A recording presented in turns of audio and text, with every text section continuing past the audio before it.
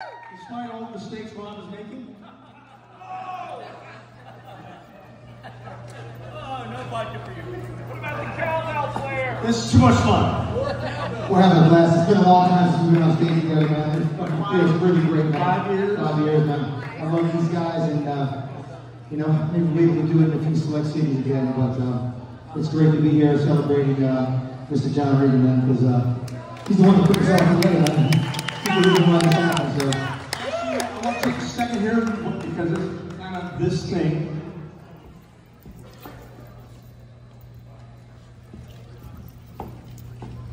This is a message from Corky Lang, and it was given to a friend of ours for me to quote directly from Corky Lang, which is important, seriously. John was and is the very best of the very best players I've come to know. He played first division bass across the musical landscape. He will be missed by all people, things musical. We love him. Thank you, Peter, for kicking off on the keyboards for that song. More Peter to come. That sounds, you know, what a great name. More Peter to come. Easy. Yeah, we have a great evening ahead, man. So I hope you guys are having a good time. What's up, brother? How you doing? Yeah, I love the shirt. You gonna follow me? Yeah. Yes, sir.